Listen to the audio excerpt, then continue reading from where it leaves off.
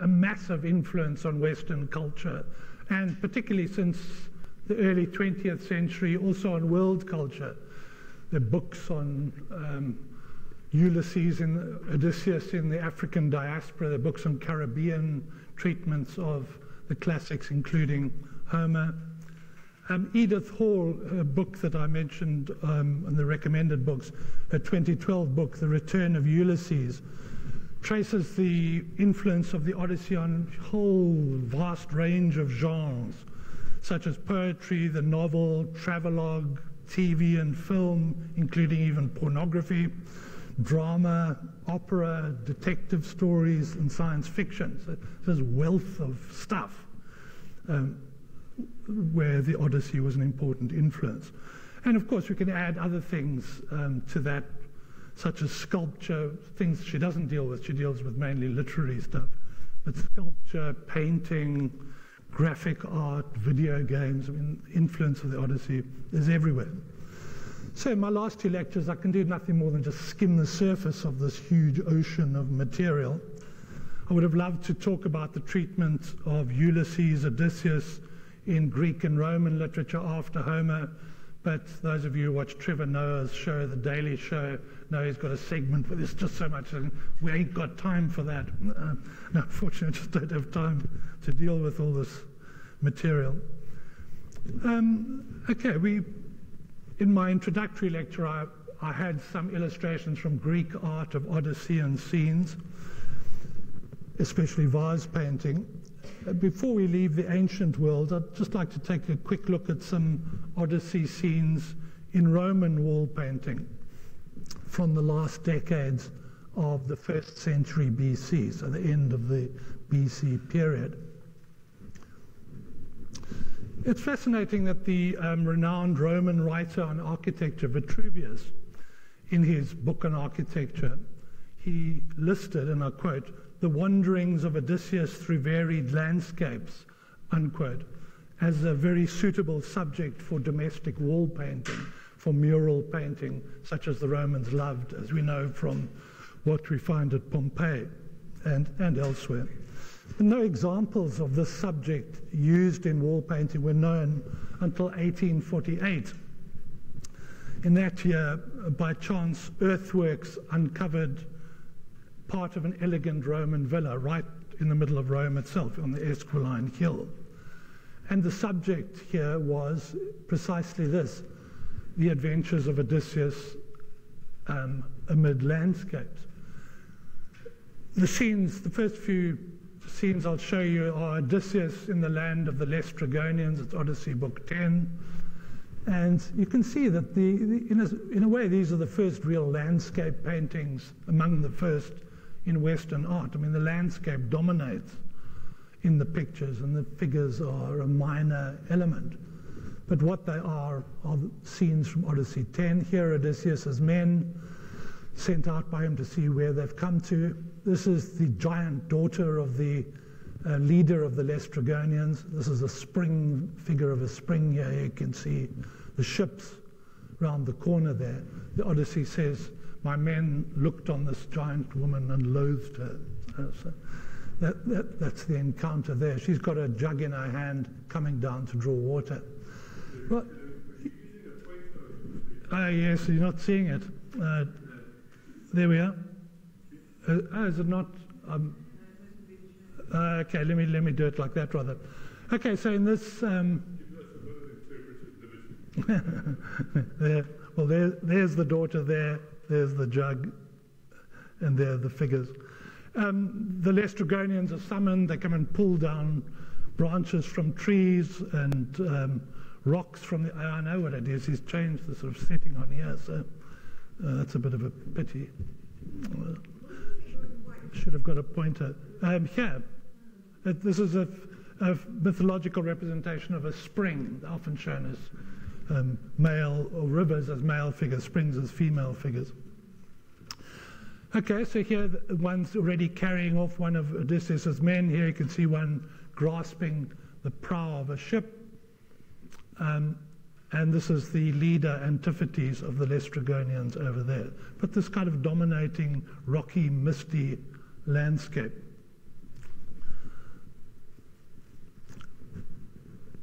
here's a close-up of the scene where Odysseus' ships have all come inside this fjord-like harbour.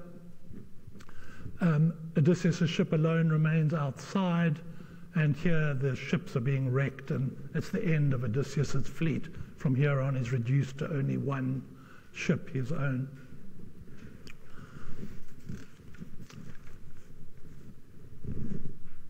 Then one last in this series. This is Odysseus at the entrance to the underworld, book 11. Here's his ship over here. Again, sort of figures of divine figures in the landscape. And these indistinct figures here, they've all got labels on them telling you who they are. Interestingly, in Greek. So it must have been done by a Greek artist, or been a copy of a Greek painting. So there's Odysseus there with his companions behind him. Here are all the ghosts waiting to drink the blood so they get a voice. And here's the figure of the prophet Tiresias that Odysseus has come to consult.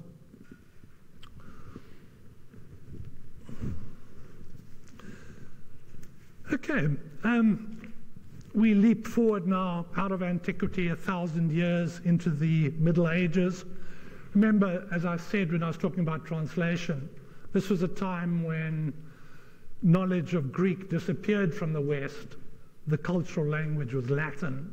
So everything that even very educated people in the Western Middle Ages, what they knew about Greek literature came to them mainly through Roman literature. So they knew quite a lot about the figures of Greek myth, about the Trojan War and so on, but all filtered through a Roman perspective, if that's not too mixed a metaphor. Particularly important was Virgil's great national epic of Rome, the Aeneid, in which, of course, the Trojans are the ancestors of the Romans.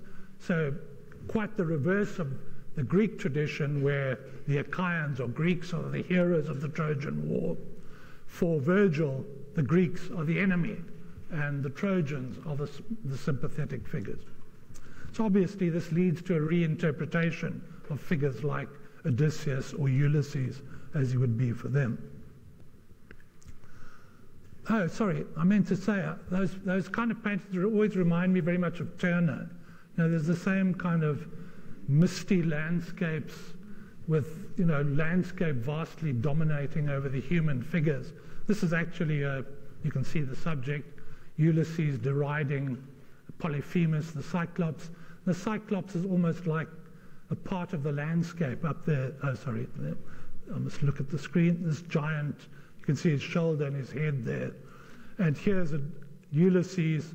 Turner often liked a little bit of red in the middle of the picture to draw the viewer's eye. There's Ulysses over there, hands raised, taunting the giant. This is very much Turner's subject matter, kind of the puniness of human beings and human achievement in the face of the incredible forces of nature. Okay, if we can make our leap again into the Middle Ages. To Dante, of course, the Italian author of the greatest, most influential epic of the medieval period, La Divina Commedia. It's a difficult poem to describe. I mean, it's philosophical, it's historical, it's religious, and it's autobiographical all at the same time. Of course, Dante is writing throughout from the perspective of a devout medieval Catholic.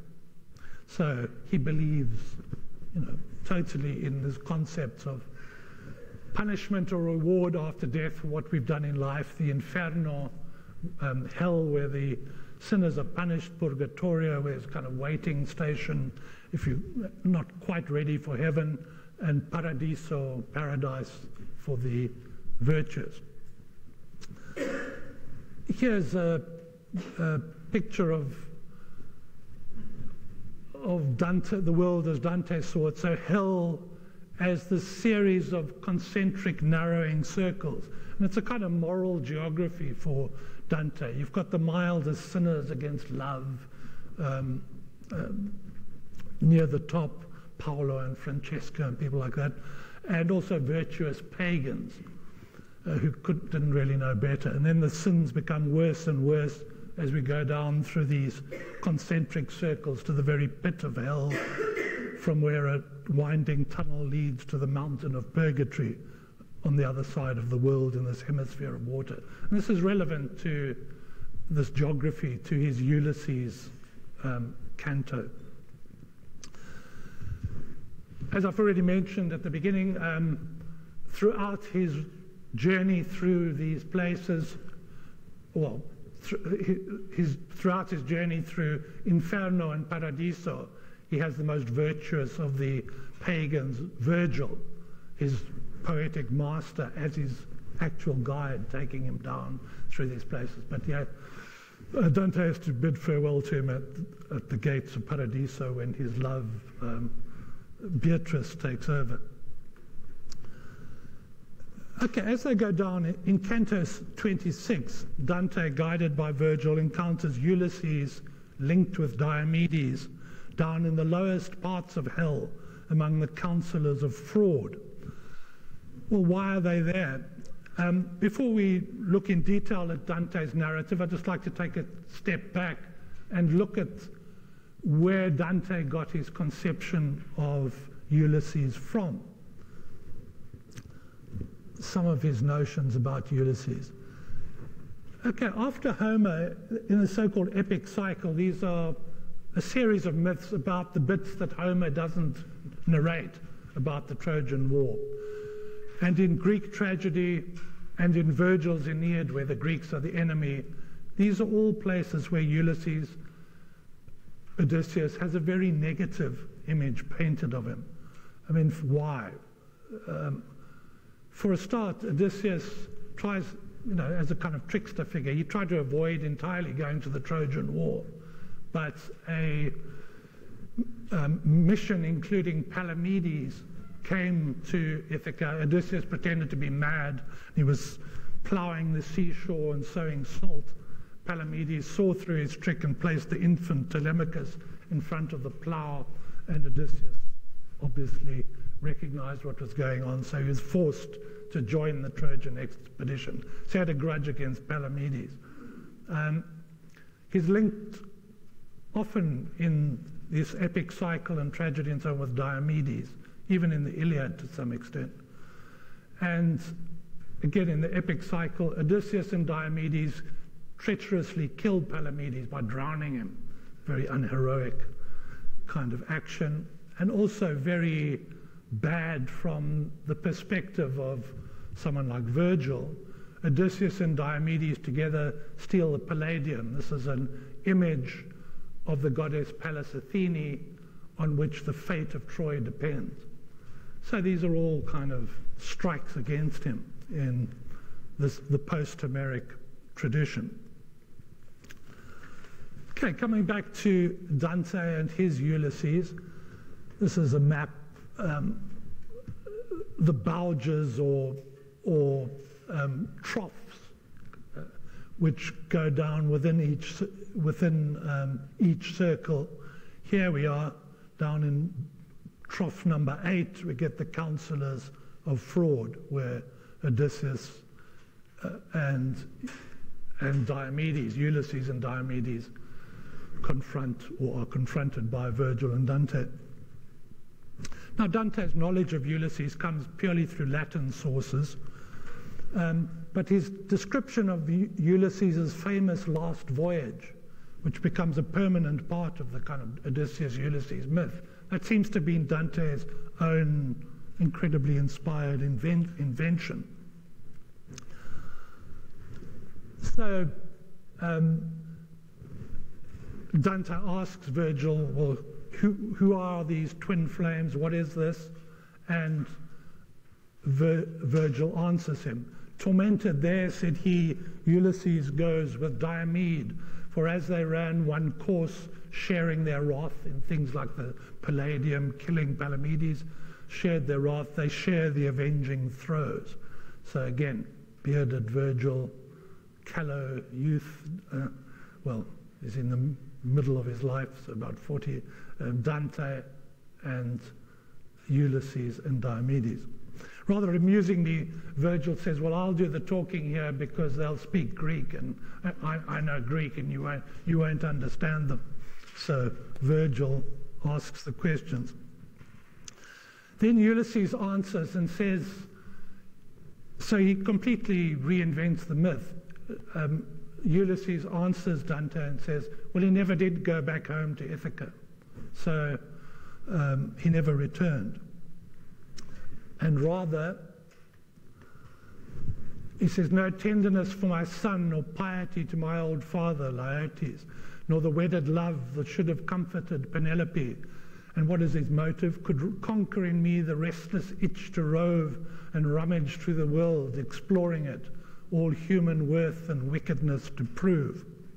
So, Ulysses voyages on for years. He goes out of the Mediterranean, out of the known world, beyond the pillars of Hercules, which mark the exit into the Atlantic. And then he seems to sail further and further and further south until they're in sight of a towering mountain. Now, of course, we, in retrospect, with Dante's help, know that this mountain is the mountain of purgatory. But of course, Ulysses, to him, it's just an unknown peak.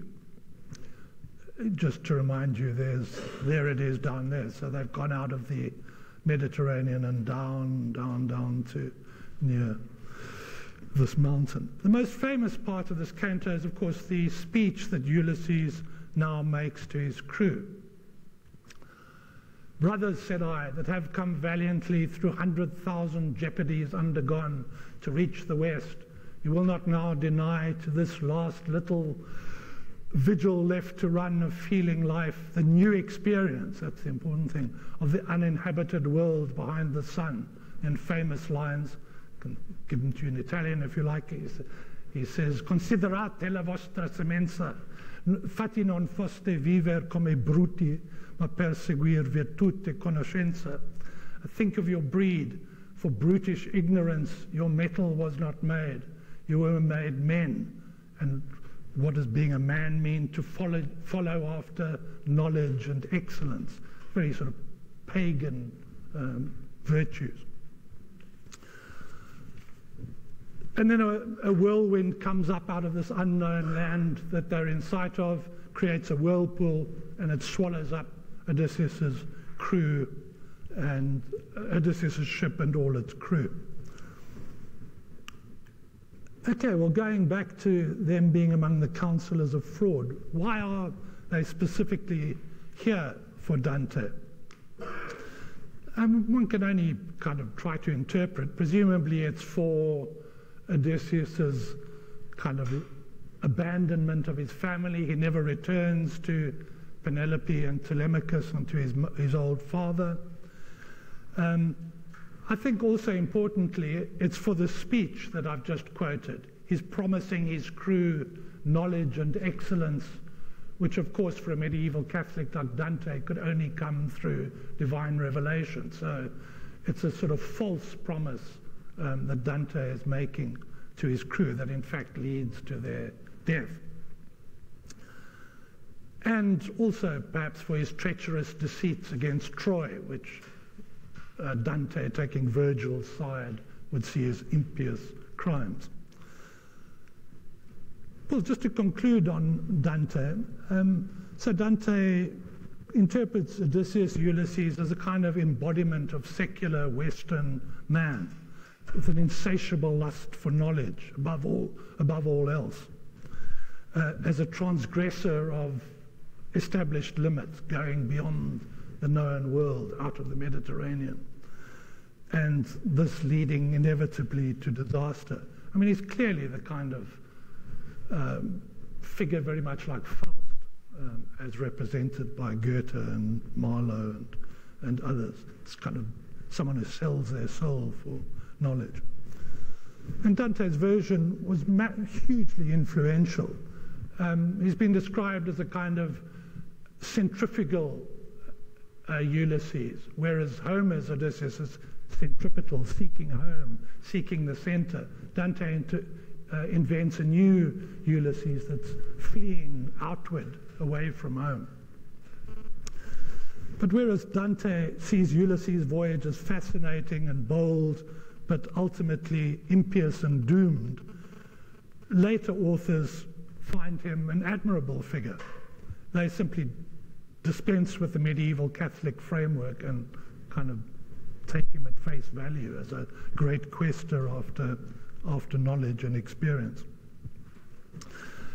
Again, if I'd had time, I would have loved to look at, in Primo Levi's Auschwitz memoir of This Is a Man, there's a chapter called the Ulysses Canto, which uses Dante's Canto 26 as a kind of background to the world of the extermination camps. So very powerful. I recommend it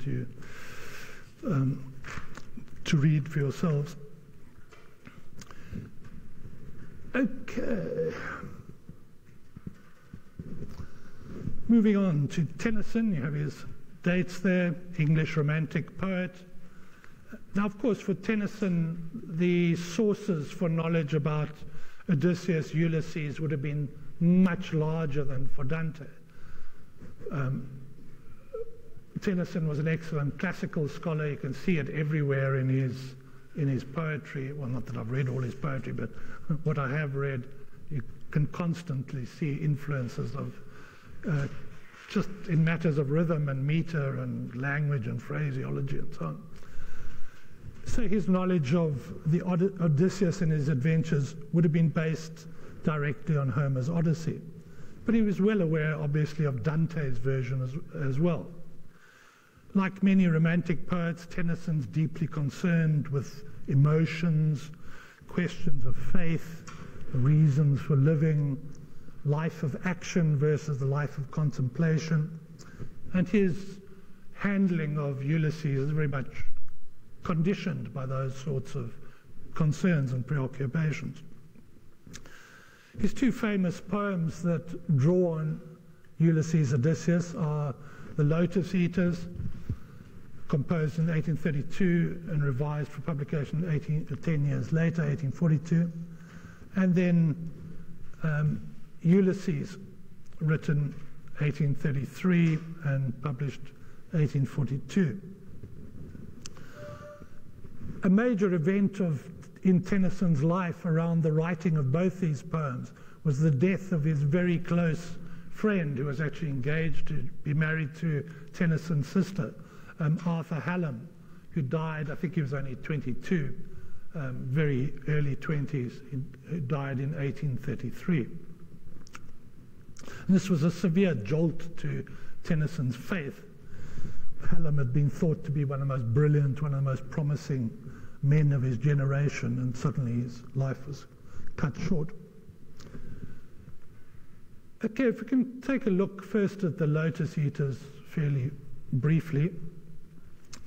This poem is, of course, based on a mere 20-line episode of Odyssey, Book 9, where, as we said, Odysseus' men encounter the Lotus Eaters. They browse on this drug-like fruit, doing nothing.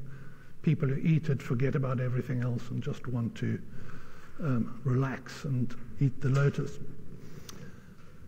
Tennyson's poem is much longer, expanded to 173 lines from this 20-line Odyssey episode. The poem consists of two parts. There's a 45-line third-person narrative introduction to the poem, where the poet tells how Odysseus is never named, it just says they came to a land. It's obviously the Odysseus and his crew that are meant from details of the poem. So Odysseus isn't named, but he's clearly intended. So they came to the land of the Lotus Eaters. And this is a dreamy, slumberous place, quote, a land in which it seemed always afternoon. And then the Lotus Eaters appear, and what follows for the rest of the poem is a 130-line choric song, a kind of choral song, which seems to be sung by the crew. Okay, so it's a poem sort of with a kind of double form to it. And it's from their song, this choral song, that we get the famous phrase, "Why should life all labour be?" They ask. Okay, so this is the description of the arrival there. a land where all things always seemed the same, and round about the keel with faces pale, dark faces pale against that rosy flame, the mild-eyed melancholy, I love that phrase, it reminds you of some of these sort of dacha smokers, the mild-eyed melancholy lotus eaters came, so they share their fruit. Then someone said, we will return no more, and all at once they sang, our island home, it's not named but must be Ithaca, our island home is far beyond the wave, we will no longer roam. And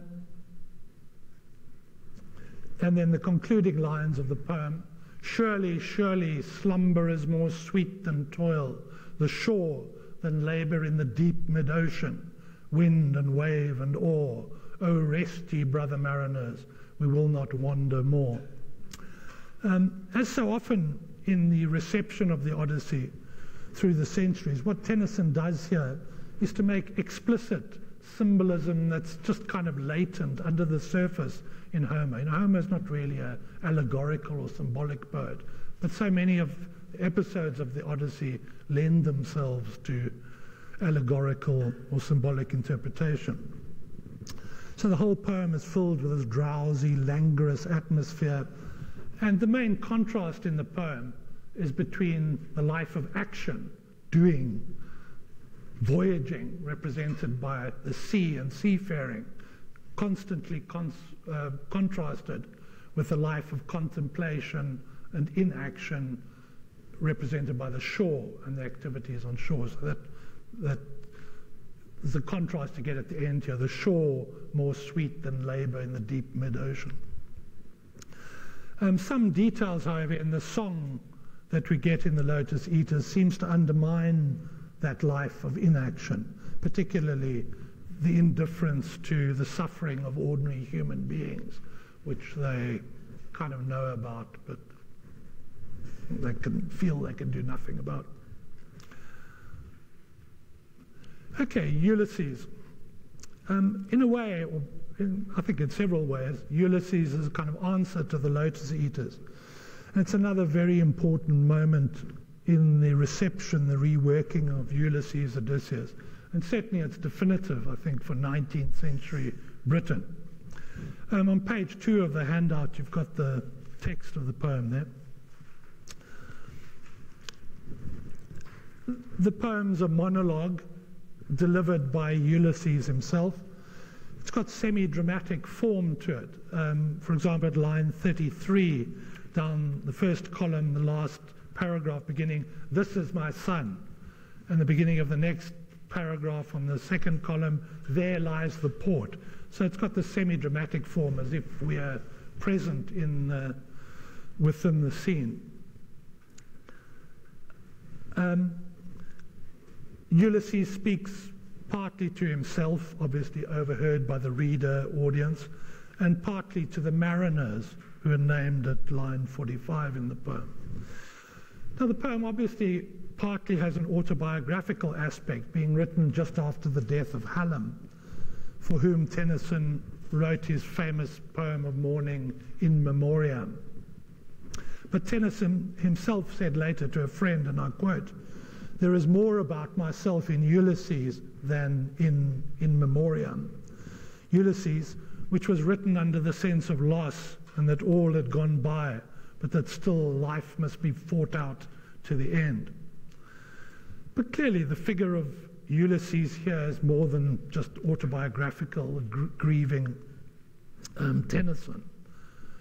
Poets of Ulysses is very much aware both of Homer and of Dante, but especially of Dante.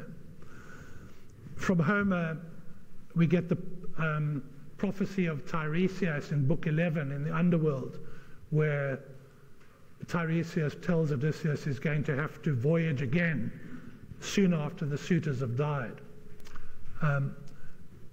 He'll have to undertake a further voyage. And there are a number of other Homeric touches in the poem. But the conception of Ulysses here, as I've indicated, is deeply influenced by Dante. Okay, the poem.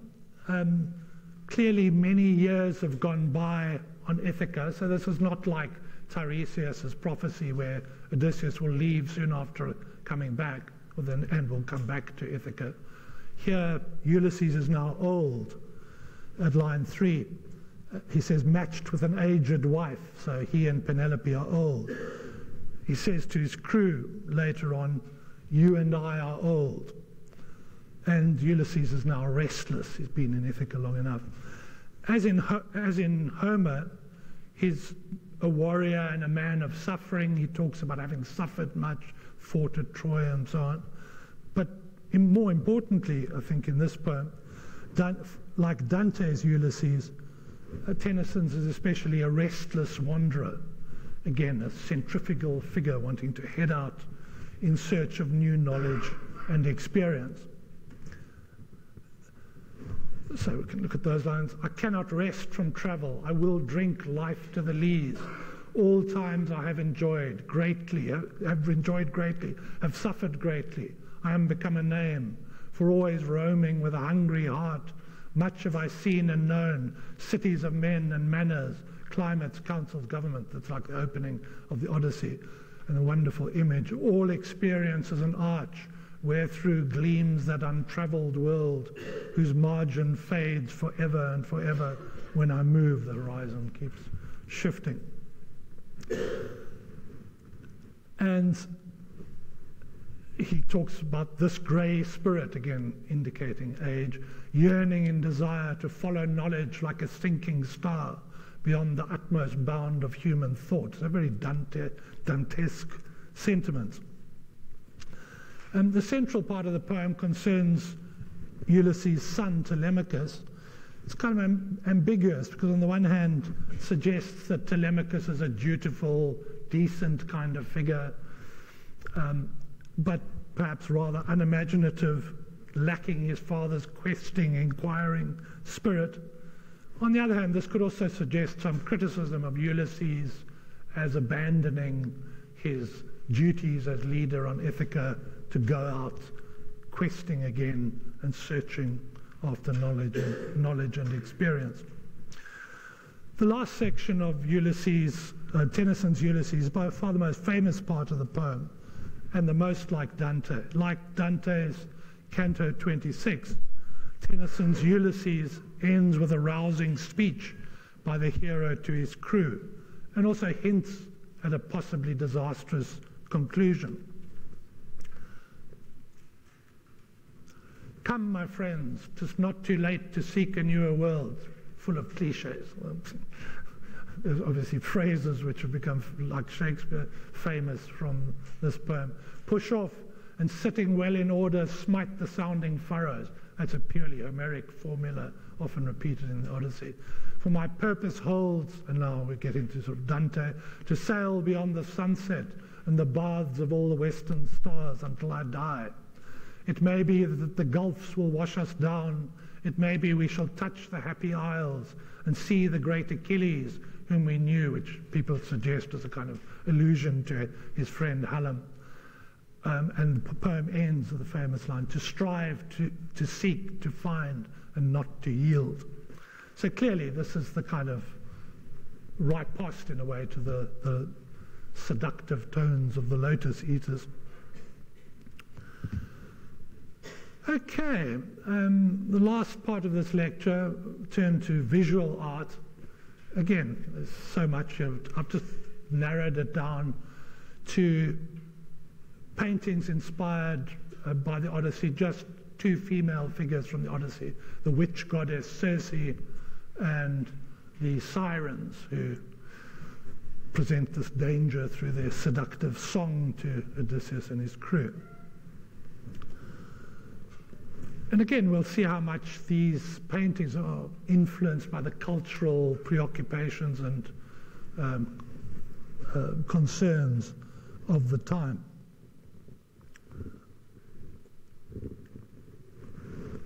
Here's just a little bit from Judith Yarnall's book, The Transformations of Circe, the highlighted bits. The archetypal image of the dark, dangerous woman proliferated in the 19th century, particularly late 19th century literature and visual art. Then skipping down to the bottom, to give some examples there. For every chaste, subservient, and spiritually radiant angel of the house or household nun, that's a rather nice phrase, shadow figures of monstrous devil women existed in imagination, if not in reality. What Yarnell says here is perfectly exemplified by paintings of the Odyssey and Circe and of the sirens from this period. What's interesting in these pictures is that the females are dynamic, active, seductive. They completely take the initiative. And the men are these rather pathetic, passive victims. The artworks clearly tell us more about the fears and fantasies of 19th century men than about actual women of the time. I'd just like to go back in time for the first slide, just to give you some point of comparison. I mean, here is a woodcut from the 15th century, and there's Circe, heavily, fully clothed. It's got a name there in Latin behind her, Circaia. And here are some of the people she's transformed into animals. Rather nice, they've still got some clothes on, so we can see they were once humans. They got human legs too. So lions and wolves are mentioned in the Odyssey, and of course the pigs into which she turns Ulysses' comrades. So here's Ulysses with his name, Ulysses, there above him. Okay, in a Renaissance painting, you've got the painter's name up there. Circe here, now topless, but still quite a demure figure. And she doesn't have the black and red hair. She's got blonde hair, not the black-haired, red-haired seductress of 19th century art. And no swine in this picture, just these rather more noble animals. A lion, that has to be a wolf, and another lion there down under her feet. And also this painter is interested in other aspects of the story. Here's Ulysses encountering the god Hermes. We can tell him by the wings on his cap and his staff. And Hermes is giving him the moli, the magic plant that will protect him against Circe's magic. Right, well, let's have a look at some paintings. Here's one by a Belgian painter, Charles Helmans, 1881. Circe. So she's entirely modernized as this presumably courtesan. Notice all the red in the picture. I mean, the red background, red dress, red wine, red flowers in her hair. She's fully clothed, but clearly the highlight on her breast and her thigh indicating, and the sort of dress pulled aside, indicating her seductive power. And here's the drunken swine that she's turned into an animal in the background. These are entirely sort of passive figures, these poor male victims with his glass spilled in front of him.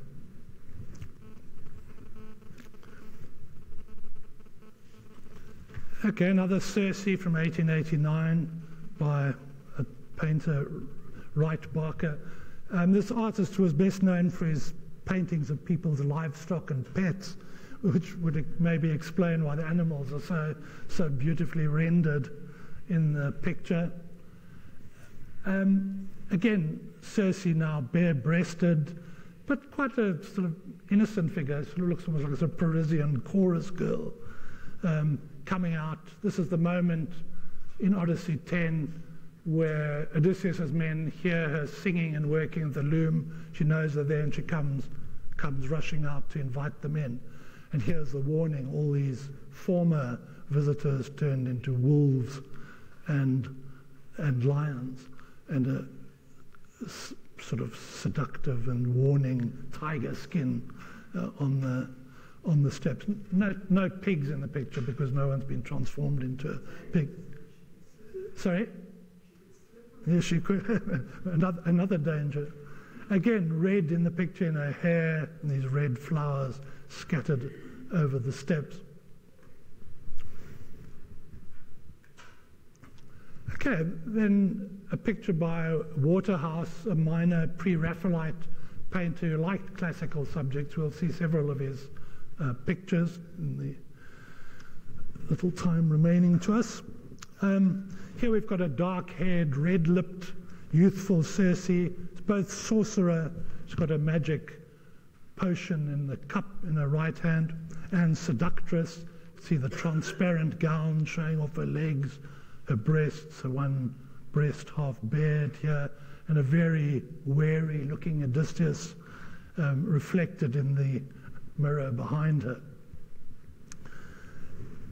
She brandishes her wand, sort of rather like a heavy cane, as if she's about to administer discipline of some sort. There's a huge rod in her hand. Quite a nice touch. Well, interesting touch is that with her arms reflected in the mirror behind her, it looks like there's a multi-armed Indian goddess, so there's a kind of orientalizing aspect to this picture as well. Again, would represent danger, the exotic, the strange. There are no animals in the picture except this one very drugged-looking pig at her feet over there, presumably one of Odysseus's men. So you can see similar kind of treatment. The most overtly erotic of all these Circes is this one, by a certain Arthur Hacker, well named, I think, from 1893. So now Circe is completely naked. From that heavily dressed figure of the woodcut, we get to a completely naked Circe striking this seductive pose. It's really a piece of late Victorian soft porn. The only other creatures in the picture, this is presumably Odysseus staring his eyes out, and a companion there, and here's one half transformed, still got arms, raising them in the air, and all these kind of phallic objects in the picture, this spear thrusting into the picture on the right-hand side over there, and this rather phallic-looking pig snout reaching towards her in the background.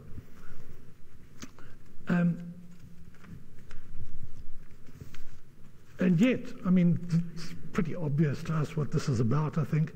Despite the strongly highlighted figure of this totally naked Circe being blatantly the focus of the painting, contemporary men were only too happy to be taken in by a hint of allegory. When the picture was exhibited in 1893, an approving male critic wrote that the painter, I quote, had sought to accentuate the degradation of bestiality and sensual depravity of the transformed victims of Circe. I think if you believe that, you'll believe anything. Okay, finally, sirens. Now, Homer, I'll come back to that in a minute. Homer actually has nothing to say about the appearance of the sirens in the Odyssey. Greek art represented them like harpies, that is, birds of prey, but with just women's heads, sometimes upper body of a woman. We saw, if you remember the Greek vase from the first lecture, there were some sirens there.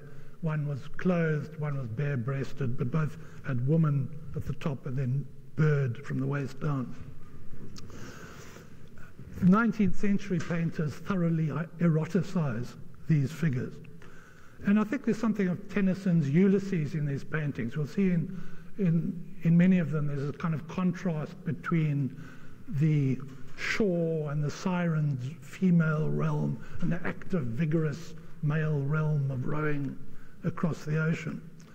Start with an early example from 1837 by an English painter, Etty. It's close to the Odyssey account. So you've got Odysseus being tied up here. There's a bit of bondage in these things as well, lots of ropes and tightening. There's Odysseus being tied up by his men who can't hear the siren song. And here are the remains of people who've succumbed to the siren's lure, graphically sort of vivid representation of corpses in various stages of decomposition. Etty apparently actually visited the morgue to study the way bodies rot for this picture. And then next to them, these naked, seductive female figures. But as in the Odyssey, they stay on their rocky shore and tempt them from a distance. You can see their mouths are open, singing, and most painters add a lyre there. You can just see it, the stringed instrument, to indicate that there's music going on here and singing. Notice the sort of dark, stormy background indicating the kind of danger and dramatic threat involved in the picture. I think the kind of concerns of this picture quite dramatically anticipate decadent and symbolist art of the end of the 19th century, where you get this constant association between women, sexuality, and death. And people like Baudelaire love those kind of themes.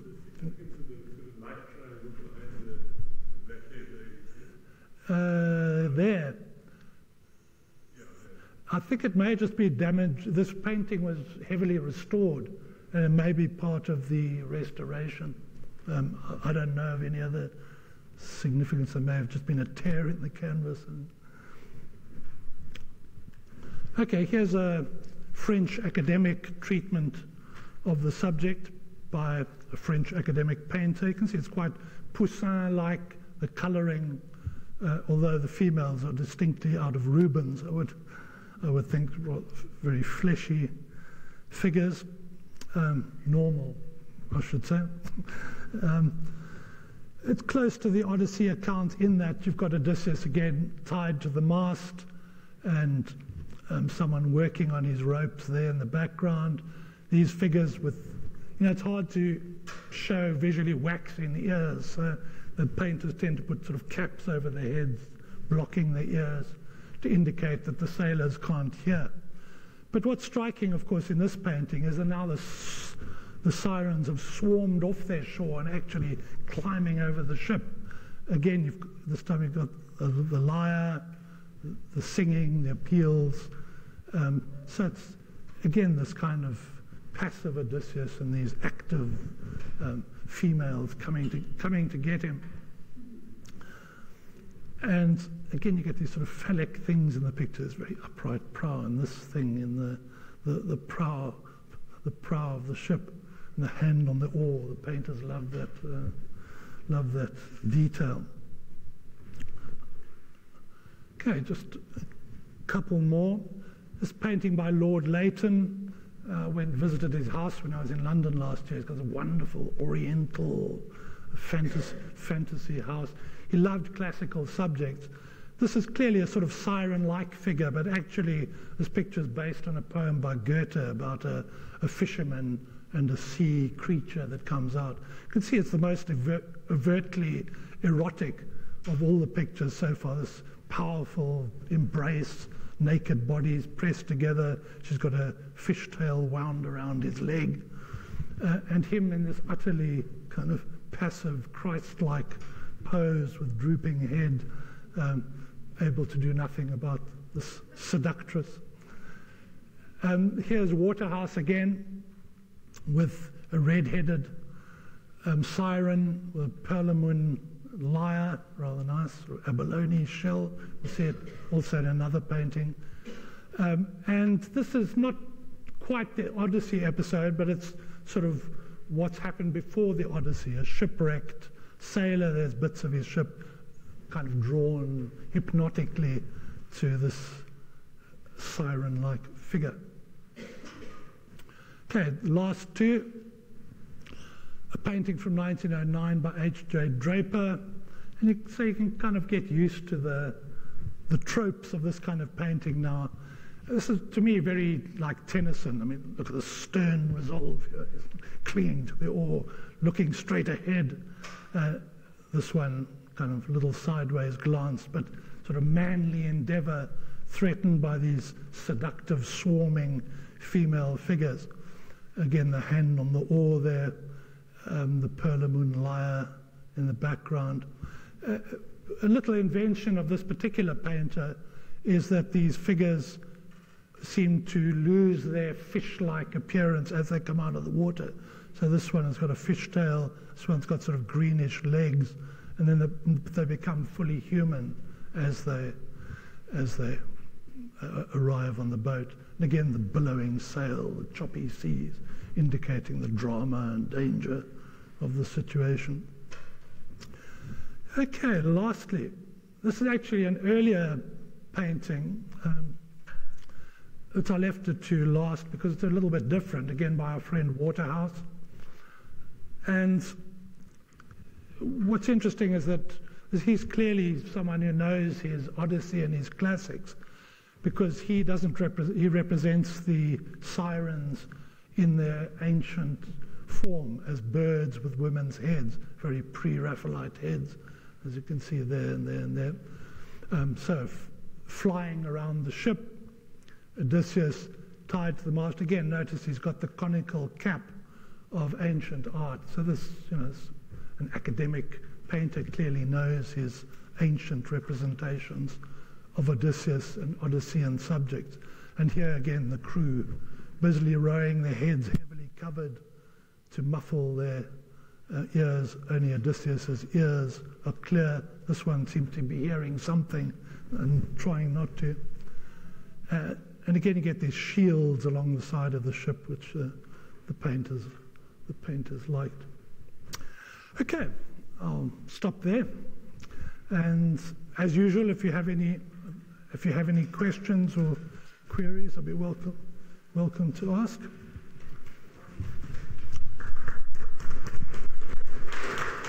Thank you. Yes. Yes. Tomorrow we'll look at Joyce. Yeah, well, the bit we look at isn't too difficult. The bit we'll be looking at is pretty accessible. It's not like some of the other parts of Ulysses. Yeah, the texts we'll look at in most detail are I won't again have time for all of them, unfortunately. Ulysses, we'll look at a little bit at the Margaret Atwood one. We'll look at Cavafy's poem, Ithaca. So you can do your homework for tonight.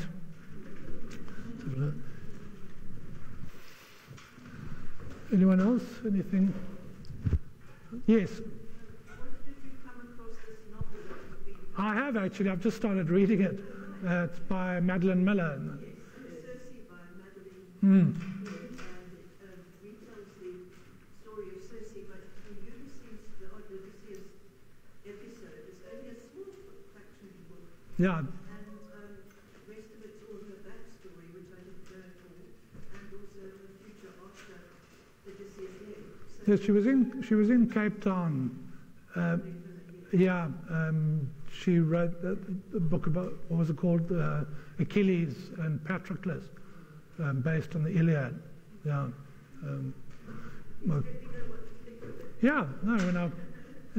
Quite liked I read the Achilles and Patroclus one. I'll be interested to see this one too. Okay, thank you.